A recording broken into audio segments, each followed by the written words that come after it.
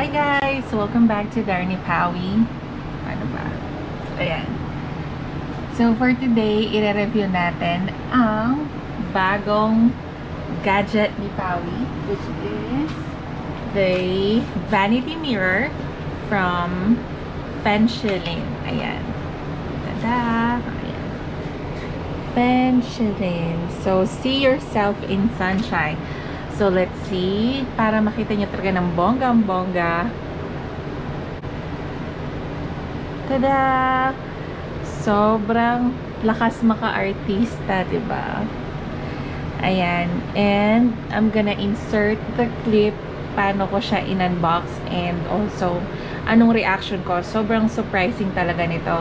And, it's really, ano bang masasabi natin? Small but terrible. Small kasi talagang small lang siya. It's a tiny vanity mirror. And then terrible in terms of yung quality niya, sobrang ganda.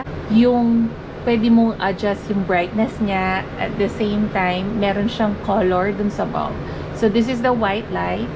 And then meron siyang yellow light. And then the blue light. So, let's try the blue light kasi mainit masyado yung white light. So, dito mo siya adjust. There are 3 buttons.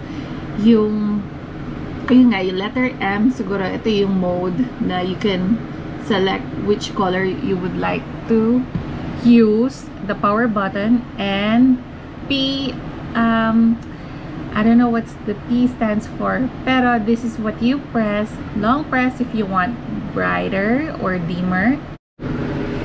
So finally now I can see myself. Ayan, meron na akong malaking salamin. I don't need to grab a small makeup kit para lang kapag meron akong makeup tutorial, get ready with me. In general, sobrang satisfied. Oh, by the way, I got this from Amazon. And napabili lang naman ako kasi I got super great deal. Imagine this was like $159 and I was able to purchase it half price. Sobrang good deal. And ano pa ba? Ayun lang. Oh, hindi siya mahirap i-assemble kasi yung bulbs niya naka-attach na. So, ilalabas nyo lang doon sa packaging and then ayun na, plug nyo lang and then ready to use na. So yun, maganda, diba?